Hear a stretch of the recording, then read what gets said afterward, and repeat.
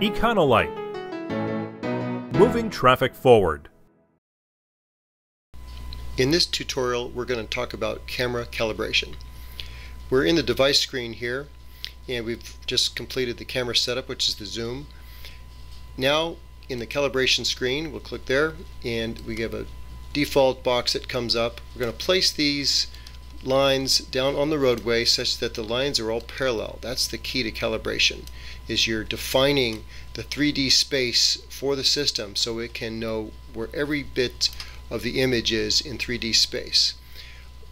Now, I happen to have used Google Earth to know that this little part of the curb here is about 80 feet back, but typically in the real world you use a measurement wheel, cone off some distance. 80 feet is very typical, could be 60, could be 100. You just want to make sure it's long enough that you're accurate in making sure that these are parallel. And so these lines on the side need to be parallel, and the front and the back need to be parallel. You don't want them diverging. Now you'll notice that we have 3 lanes here. I need to use this add a lane feature, and then we'll grab these and put them over along the lines, and then you can define the widths and lengths of everything so that the system knows exactly what it is. Put 80 feet in here. This happens to be 14 feet here because it's got the extra width. And that's the flat ground, basically parallel lines. Now in the upright direction we have these lines, and I'll place them in line with a pole or something upright in the image. And you see I have to adjust this so that it's upright in the image for something on this side of the screen. You want one of these on the left and one of these on the right. If there's nothing in the image that is really upright, you could have a person stand on the sidewalk, stand up straight, do that. You could capture the side of a truck with a still image, use that. There's various ways to be able to do that. So there's a basic configuration for calibration. And I'll hit apply changes, and then we'll be done. Let's look at an intersection now that is curved as opposed to this nice straight one. Go back to the home here, go to this other intersection.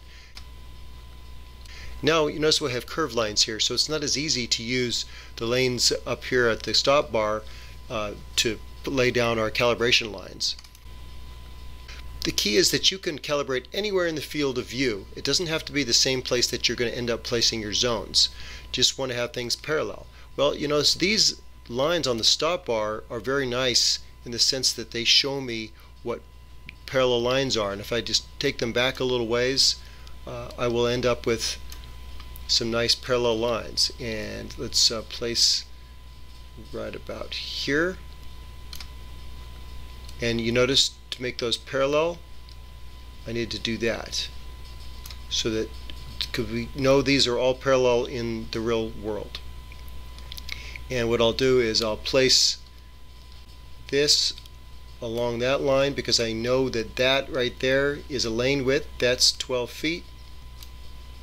And then the other one is going to be a little bit less than 2 lane width, so approximately I'm going to give that 20 feet here. And then as far back you would typically put out a cone and measure that out. That's about 80 feet, but typically you would put a cone out. And then don't forget your uprights. And you notice how the way the camera is mounted on the right side of the screen, the up and down in the field of view is a bit more angled. Doesn't matter how long these lines are, but that would be a valid calibration for a curved approach. You could also place the calibration zones back here along these straight lines where it's straight. Say put it in this area, wheel off an area of a certain distance, make sure the lines front and back are parallel. So there's an example of doing calibration with an intersection that does not have straight lines at the stop bar.